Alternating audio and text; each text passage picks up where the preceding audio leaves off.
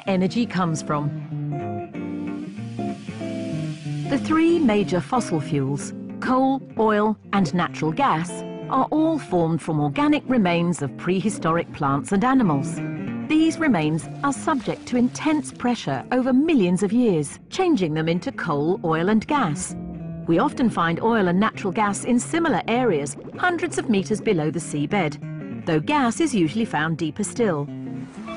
Through seismology, it's possible to artificially create vibrations on the surface by using controlled explosions, and record how these vibrations are reflected back to the surface, revealing the properties of the rock layers beneath.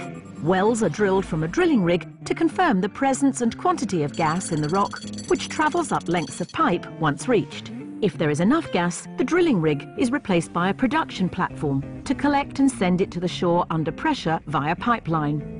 National Grid then takes the gas from the shore and sends it around the countryside through steel pipelines over 1 metre wide. As the gas gets closer to homes, the pipelines split into smaller ones, which may only be 20 millimetres wide. How electricity is made. Atoms consist of a positively charged central nucleus and negatively charged electrons, which float around the outside in much the same way as satellites orbit the Earth.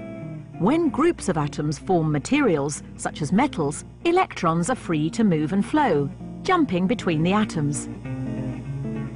These materials are known as conductors. This movement or flow of electrons is what we know as electricity. Power stations work by turning mechanical energy, movement, into electrical energy. A mechanical force turns a turbine, which rotates large magnets within coils of wire, and this induces electrical current, generating electricity. Electricity generators can be powered in a number of ways.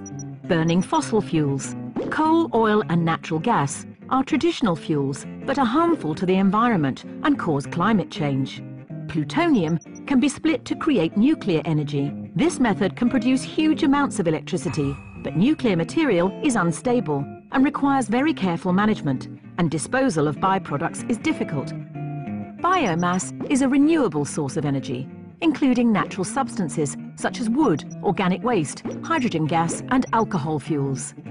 There are also other fuels which are renewable and are better for the environment. Wind power can harness the wind to turn the turbines and generate electricity. Hydropower uses the power and weight of water to turn the turbines. Solar power can also be used to generate electricity by capturing the sun's energy.